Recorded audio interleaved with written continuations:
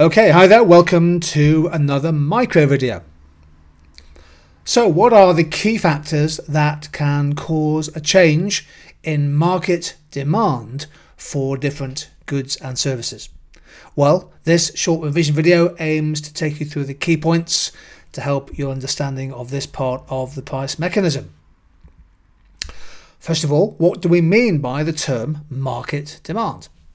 Well, market demand is the sum of the individual demand for a product from buyers in the market.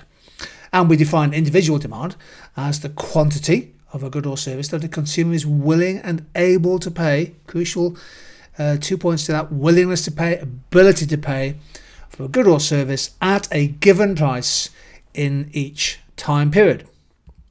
Now, many exam questions do focus on the concept of market demand, and they ask you to analyse possible causes of shifts in demand and then build the analysis and perhaps evaluate the impact of that on market price, along with the revenues and profits for suppliers.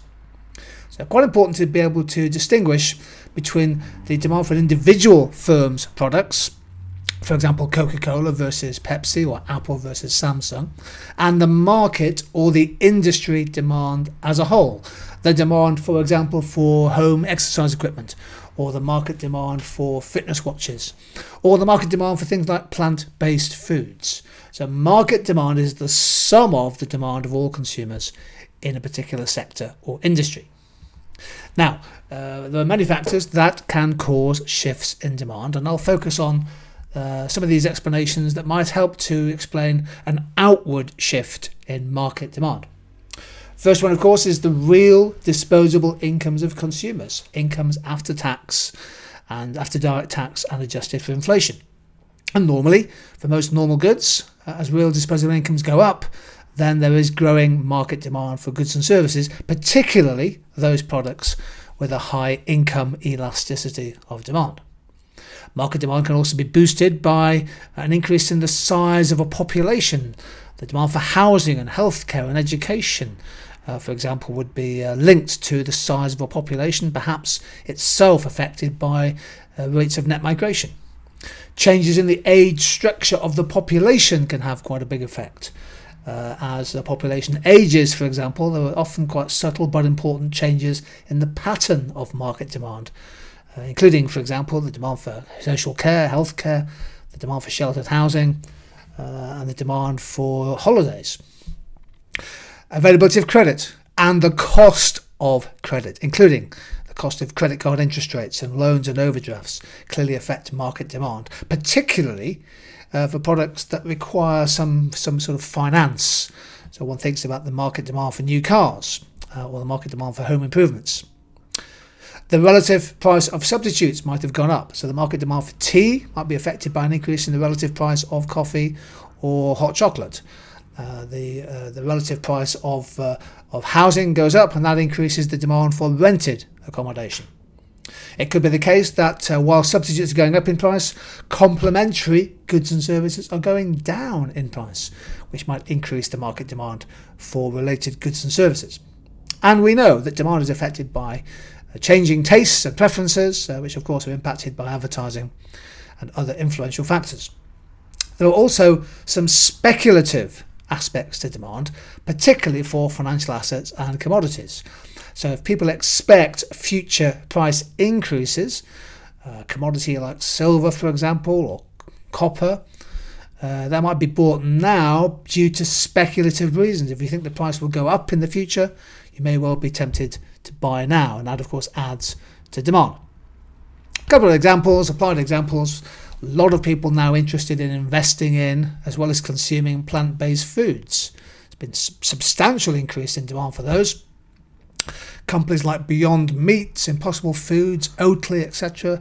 Some of those companies have now reached billion-dollar valuations, in part because they're tapping into the very strong actual and future growth of demand for plant-based milk, meats, frozen meals and other products. The data here, of course, comes from the United States.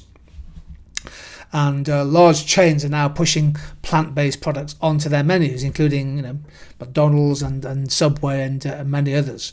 So a lot of supermarkets now are emphasising plant-based meals as part of their offering, and it's clearly part of quite a substantial shift in industry demand. And another good example is the market demand for staycation holidays, particularly, of course, during the lengthy pandemic, during the COVID pandemic and the health crisis. So more and more people now choosing to take holidays at home, in part because, of course, travel and tourism has been subject to restrictions. Kind of interesting that the average spend, this data comes from Travelodge, the average spend on staycation summer holidays, and according to data from the UK, is now hovering around £800. As this chart shows, that's quite substantially larger than it was, let's say, 10 years ago. So how do we show an increase in market demand diagrammatically? Well, it should be fairly straightforward. You take the market, you take your context here. So plant-based foods will be a good example. The initial equilibrium is P1Q1.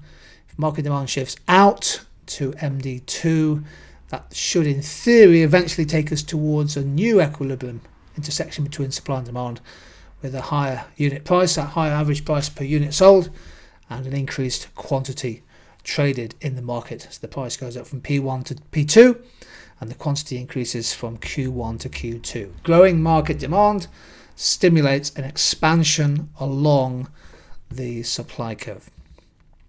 So market demand for many products is often quite volatile, uncertain, and having that little knowledge and understanding of the key factors that can cause shifts in market demand is a really important part of your understanding of supply and demand theory, and I hope this video has helped you along the way. Stay safe, take care everybody, and hope to see you again sometime soon.